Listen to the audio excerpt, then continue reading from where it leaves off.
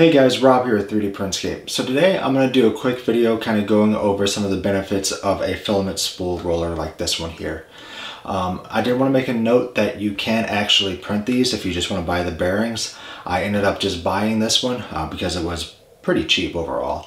But if it's a project you want to try to do your own, that's definitely something you can do.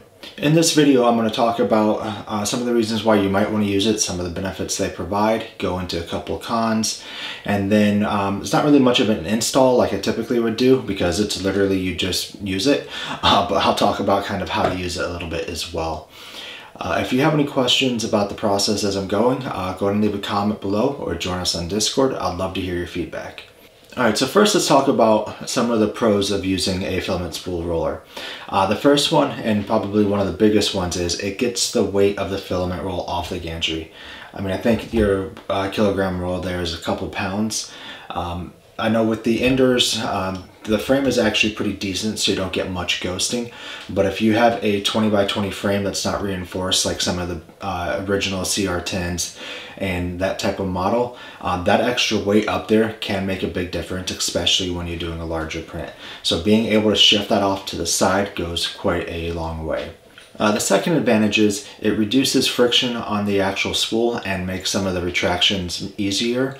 If you think about it, if you have the roll sitting up top here, you're just running plastic on plastic and it's spinning how it wants to spin.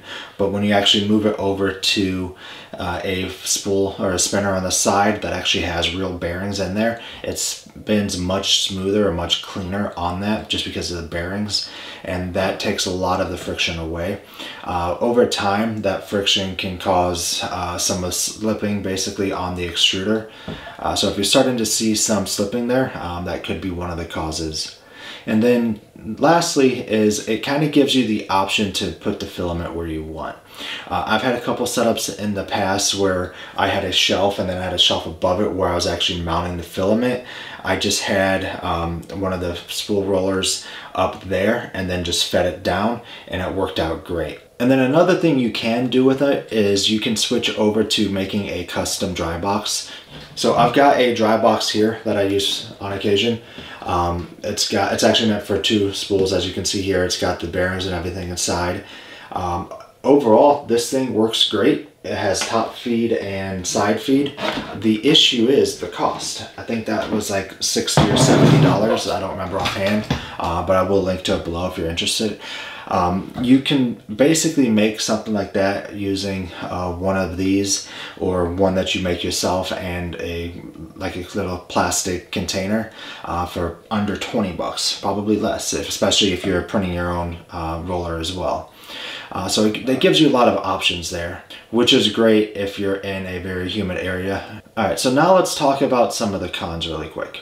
To me, I can only think of two. First one is obviously there's a cost associated with it, whether you print it or just buy it. There's a small cost where most printers come with some solution that works. Maybe not the best, but it does work.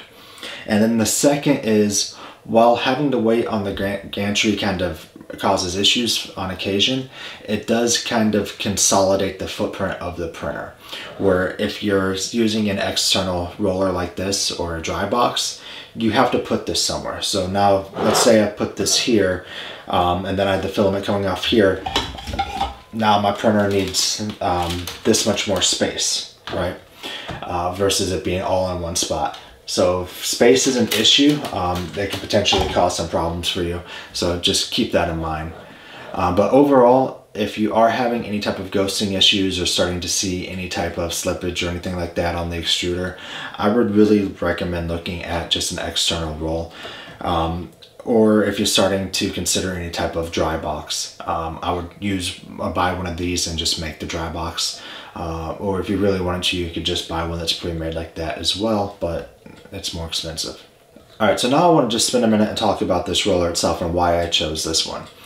Very basic design, and it was cheap. Works out great, right? Lastly is it's also adjustable. So you can change these screws here, just pop them out, and then you can shift this back and forth a little bit so you can account for different size spools. So it'll work with your 1 or 3 kilogram spools. I guess the downside is it is small. It doesn't have any extra supports around it, and if you are trying to use more than one spool on a dry box, you're going to need more than one of those. So just bear that in mind. But overall, for the price, I think this was in the ballpark of 10 or 12 bucks, somewhere around there. It's a really great addition, and I'll be moving over to it here shortly. I actually was using it with my direct drive earlier. I did want to make a note that with the direct drive system, where it's feeding in from the top and not the side like the Bowden tube, it is a little bit more tricky. You can just set it off to the side and just let it go, but you got to worry about kind of how the filament is being ran, just to make sure that you're not going to have any issues. Typically, if you have a direct drive, it's better if you can put the spool above it and just let it feed down into it. So just keep that in mind as well. Alright, so like I mentioned, this is going to be a pretty quick video. I wanted to kind of cover this because I just bought it and I was playing around with it myself. And I know a couple of you guys in the community have strongly recommended using these to some of the other community members. So I wanted to do my own type of evaluation and do a video on it as well. If you have any questions about anything I covered or have any other feedback, go ahead and leave a comment below and I'll try to get back to you as soon as I can. Thanks.